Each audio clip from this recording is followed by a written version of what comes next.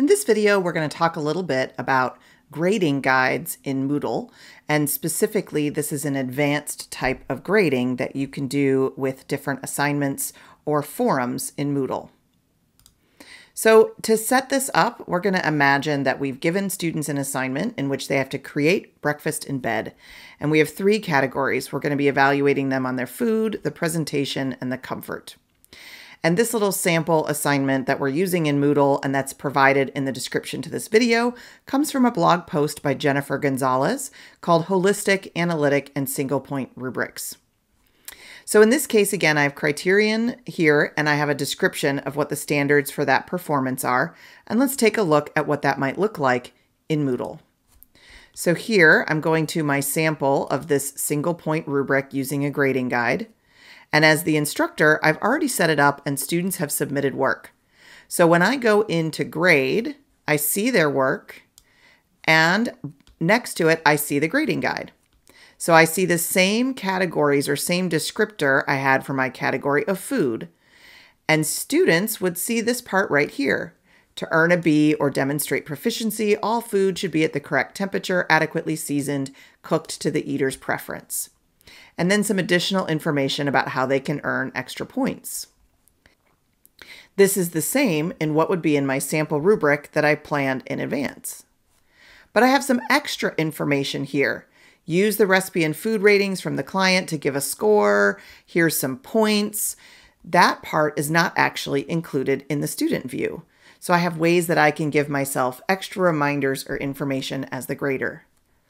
Then I have a spot in which I leave my additional feedback for students. I have a place where I'm going to put a score for that individual category. I can save and then insert frequently used comments if that's something that's appealing to you as an instructor, something you do a lot. And I have the same categories for my sample, and I'm going to do that same process, leaving feedback, providing a grade, leaving feedback, providing a grade, and then Moodle will calculate the final grade and put that into the grade book for students to be able to view. So let's look at how I actually set that up. So I'm going to go back into Moodle, make sure editing is on, and scroll to a part of my course where I can add my activity. I'll choose assignment, and then set up my assignment in a typical way. So maybe I'm going to do a project in class that has a proposal section, a presentation, something like that. So I'm going to title it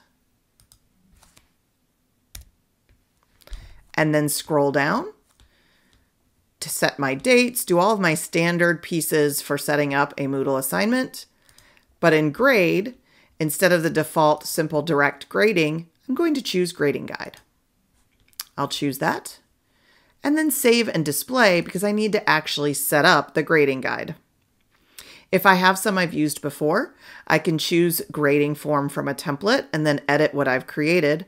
In this case, I'm going to define a grading form from scratch. So I will name it. And you can call that whatever will make sense to students. And then I have each of my criterion to put in. So maybe the proposal is the first thing I'm going to explain. And I'll put in some descriptions for students. In this area, you're including just what students will see and what they should know about what you're looking for. The description for graders section will only be seen by you or TAs or other folks who have permission to do grading in your course.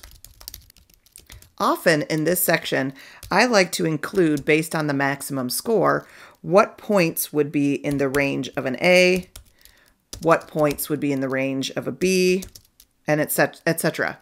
That helps me when I'm trying to think through the scoring for those individual categories later on in the process.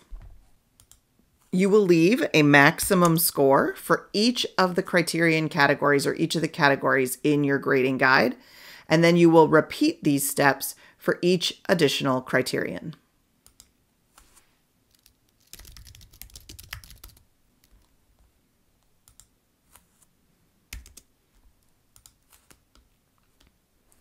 The frequently used comment section is why you might come back to this grading guide and periodically edit it. If you find yourself writing the same comment to students, you can copy it, select Add Frequently Used Comment, and then paste it here so that it will appear for you in a drop-down list when you are actually grading and giving feedback to students. When you're ready, you save the grading guide and make it ready. Students will see a view of the grading guide as they look at the assignment before they add their submission. And they'll see each of your criterion and the explanation that you've given for how they're going to be graded. As an instructor, this will be ready for you when you get ready to grade. So grading guides can be another way to make your Moodle grading a little bit more efficient when you're trying to grade assignments like projects, essays, and you want to give students some more feedback, but also provide a little bit of consistency.